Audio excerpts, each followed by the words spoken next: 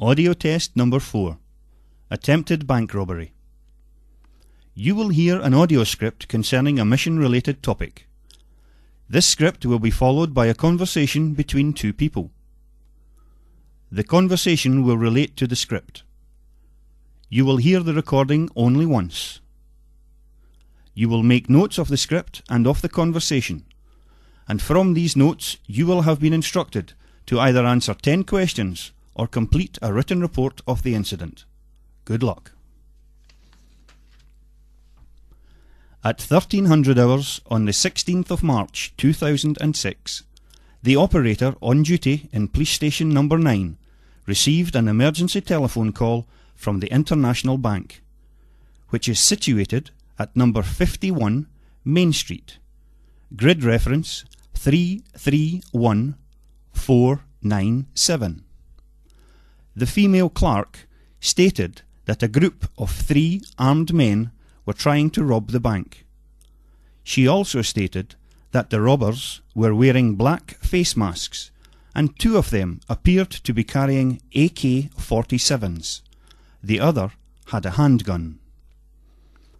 The operator immediately dispatched 4 patrol vehicles to the scene, each car having 4 officers on board. The officers were advised not to use their police sirens as they approached the bank. 2 of the police vehicles were used to block the road at either side of the bank, approximately 350 metres away. The other 2 vehicles stopped 100 metres away from the bank. The officer in charge decided not to enter the bank to challenge the robbers, as this may lead to innocent people being injured. The officers had just got themselves into a position of cover when the 3 masked men ran from the bank into the street. The man with the handgun was carrying a large black bag, approximately 100 centimetres long, 50 centimetres wide, and 75 centimetres high.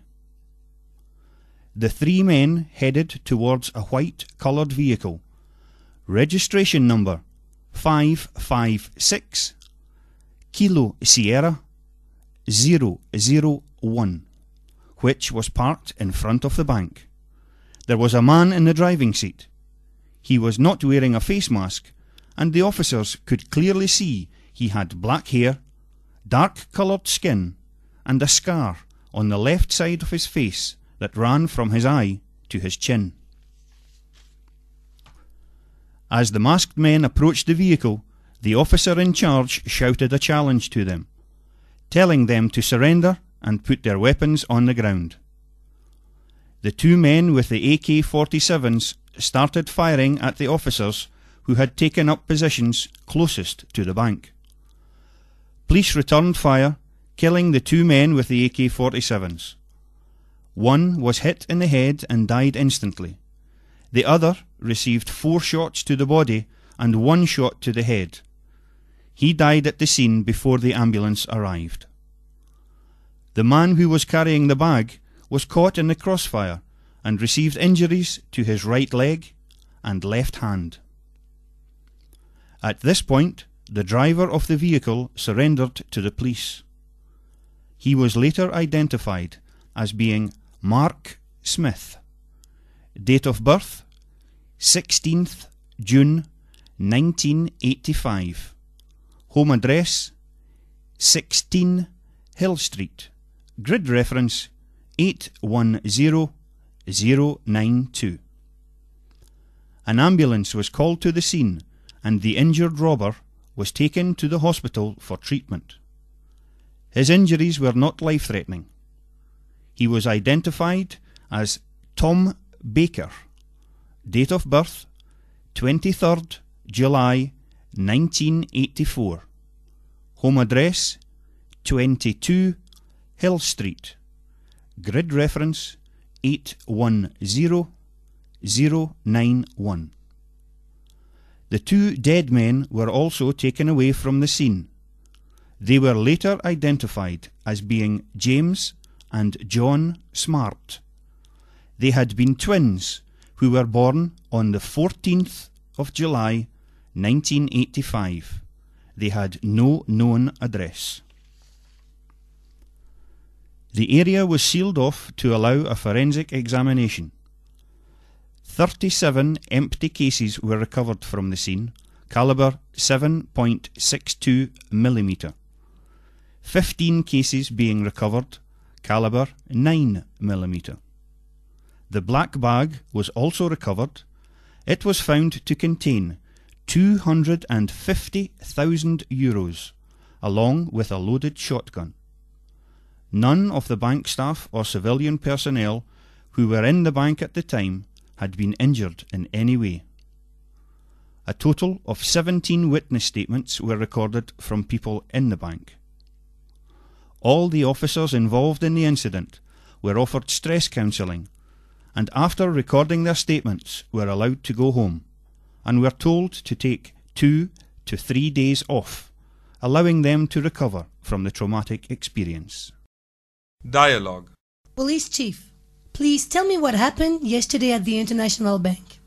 Officer, at 1300 hours on the 16th March 2006, the operator in police station number 9 received an emergency telephone call from the International Bank at number 51 Main Street, grid reference 331497, saying the bank was being robbed.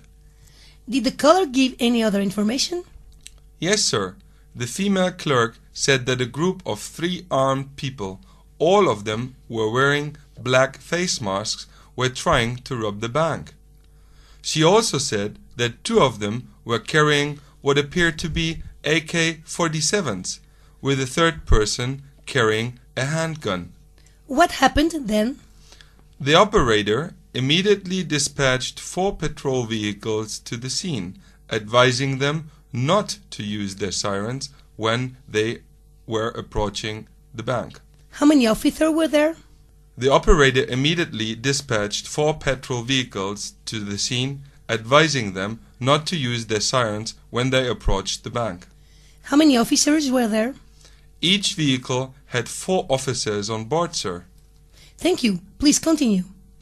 2 of the vehicles were used to block the road at either side of the bank.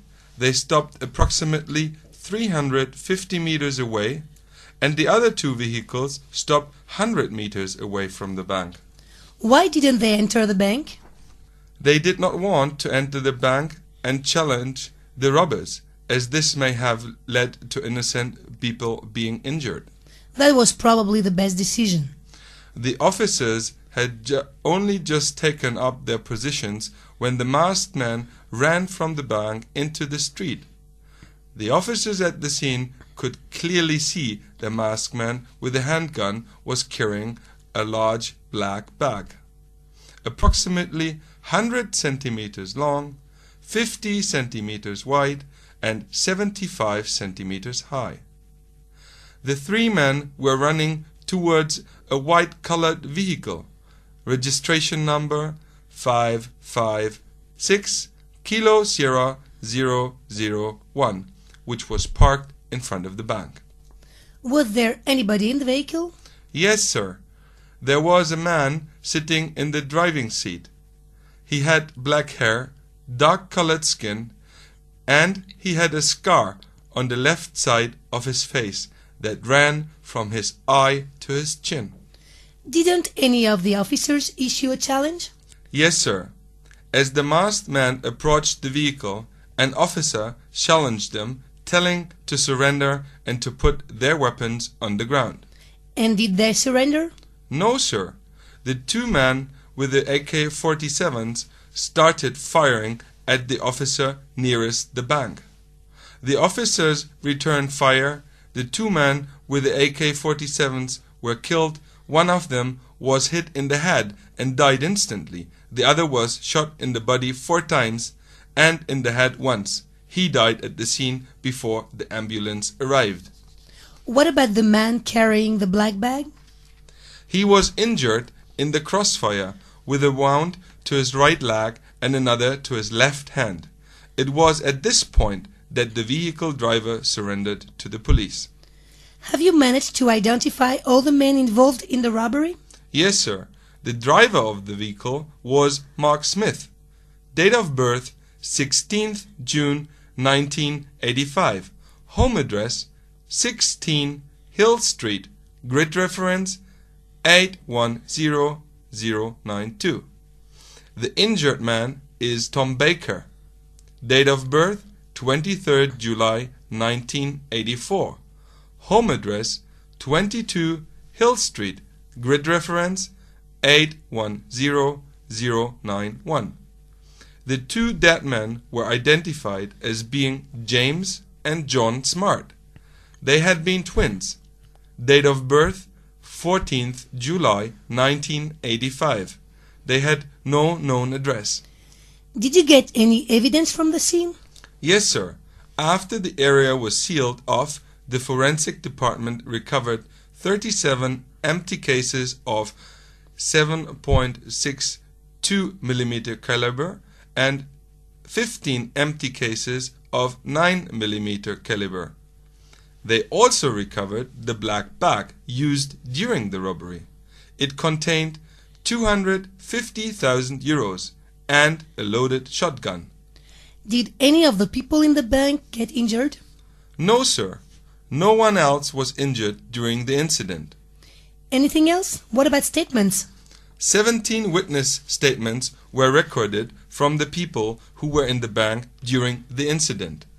What happened to the officers involved? They were all offered stress counseling and after recording their statements were allowed to go home and told to take 2 to 3 days off, allowing them to recover from the traumatic experience. Thank you for your assistance.